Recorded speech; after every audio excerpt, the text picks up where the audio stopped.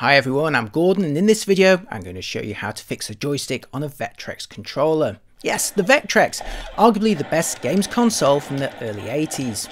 Certainly one of the most unique, with a built-in Vectorscope CRT monitor. Who needs pixels and jagged diagonals when you can have perfectly straight lines or intensely bright dots, right? Not me. Trouble is, the standard Vectrex controller has a common problem. The two springs that keep the joystick centered on each axis can sometimes snap, causing the stick to flop about. Happens to the best of us as we get on.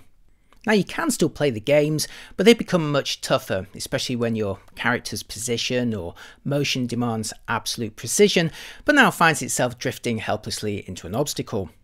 Surprisingly, it's the spring on the vertical axis which seems to break first. Not only is a droopy joystick a telltale sign on second-hand Vectrex listings to watch out for, but it's exactly what happened to my own controller almost 40 years ago. I remember opening it up to an attempt to repair in my teens, but gave up as I didn't have the right part to replace it, and most of my favourite games actually remained reasonably playable with just a left-right action. Then I'm sad to say the distractions of newer computers, a university degree and full-time employment saw my Vectrex packed away for a long time. 4 decades later, I unpacked it once more to explore favourites from the 80s, along with what's become a flourishing homebrew scene, and I'll be making videos about both new and old games very soon.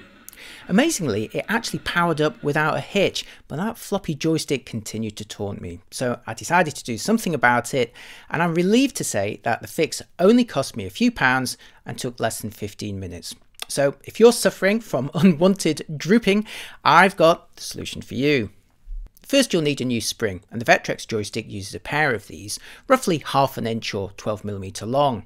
Something similar could actually be found in some old Atari VCS cartridges, and for a while these were the go-to source for spares that could be trimmed down to size.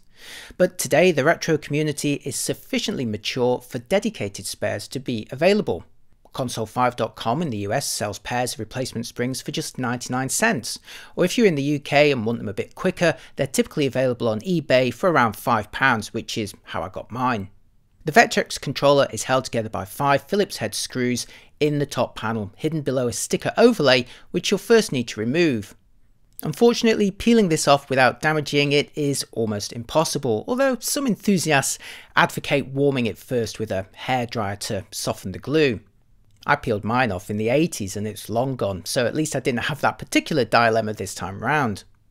Unlike the 80s, the retro community now has you covered for replacement panels too. Console5.com sells controller overlay stickers for around $13 in either GCE or MB branded versions, or again there's eBay sellers if you're outside the US and want them faster. With the sticker peeled off, you can remove the 5 Phillips screws from the top of the controller and separate the two halves. Inside the upper section, you'll see the back of the circuit board for the buttons and the joystick held in a plastic cage that itself is held in place by 4 more Phillips screws that should be removed for easier access. Each axis of the joystick turns the potentiometer back and forth, while a spring on the inside returns it to a central position. You may be able to just see the 2 legs from one of the springs poking out under 3 soldered wires on the potentiometer, while on the damaged axis there's no evidence of any spring. If this is the first time you've opened your controller, the broken spring parts may have fallen into the shell, or some of it may still actually be inside the mechanism. You're going to have to open it up either way, but it's easier than it looks. First, you'll need to remove the outer brown circuit board of the potentiometer from the damaged axis. This is held in place by 4 small metal tabs that are simply bent over it, so gently prise them open with a thin screwdriver head until you can remove the board. I actually only had to open 3 of them on mine to access it. With the board removed, you'll see a white plastic nut over the joystick axle. The spring goes on the other side of this, so you'll need to gently coax this off the axle. Again, I found a thin-headed screwdriver did the trick. Turn this plastic part around and you'll see how the spring clips into it. First, rest the circular part of the spring over the central part, then squeeze the legs together until you can push them below the 2 small tabs. The legs should now be pointing up towards the small semicircular notch on the plastic nut. At this point, with the potentiometer disassembled, you should really take the opportunity to wipe the metal contacts with some clean alcohol on a cotton wool bud or Q-tip.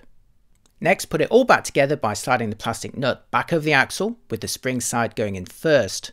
Then gently push the brown board back under those metal tabs, ensuring that the wiring is on the same side as the other half of the joystick. Then push those tabs back down to hold it in place. And that's one axis fixed and good to go. If you wiggle the joystick, you may notice that one axis is now looser or stiffer than the other due to the different spring that's springing it back.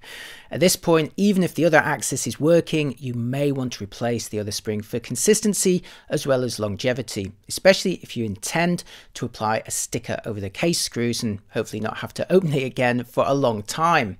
Now, I initially ummed and ahed about this, but went back and fitted a second spring as a preemptive measure. Plus, it allowed me to clean the electronics and mechanics on both axes.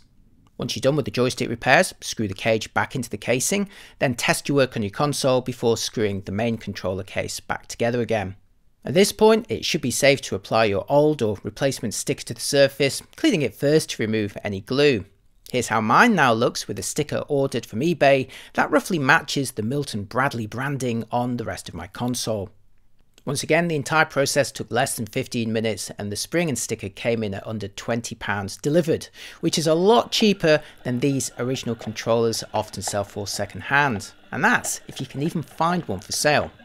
If you don't fancy doing a repair yourself, or perhaps never got on with that tiny joystick on the original controller, there's a wealth of alternative controllers that you could buy from various suppliers or enthusiasts.